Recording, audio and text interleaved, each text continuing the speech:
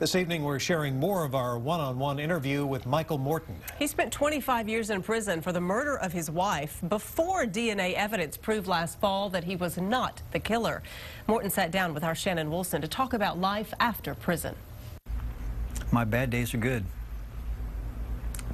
Things are real nice right now. What have you been doing? I'm living back up in East Texas right now.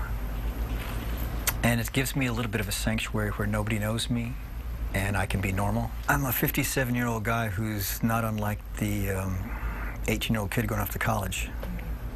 I don't have anything, so I have to buy a couch.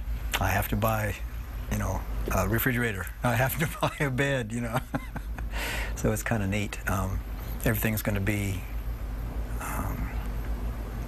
brand new. What are the things that stand out to you in the last 6 months? The thing that sticks out to me most these last 6 months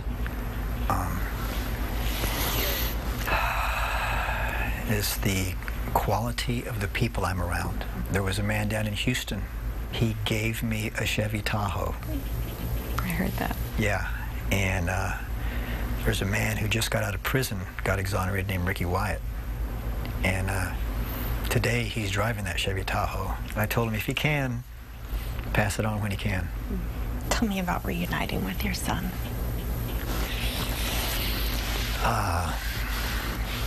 My son and I, we had a real quick handshake. It morphed into a hug, and that was, it was nice.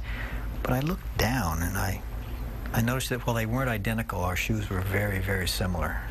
So, well, coincidence. And then he went up a little bit higher, and our pants we were both wearing newish blue jeans, and I looked it up a little higher than his shirt, and they weren't the same, but they were the same style and a very similar cut. You said you didn't really get to grieve for Chris. Do you grieve for the 25 years he lost?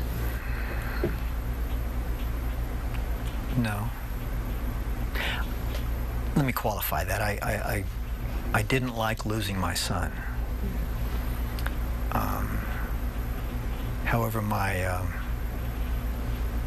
return, my spiritual return, the man I am today, is because of that. And I like where I am now. Obviously, Michael Morton, a very spiritual man. He credits his faith with carrying him through all of this, although he says adamantly that he is not what he calls a penitentiary Christian. Instead, he calls himself the prodigal son who returned.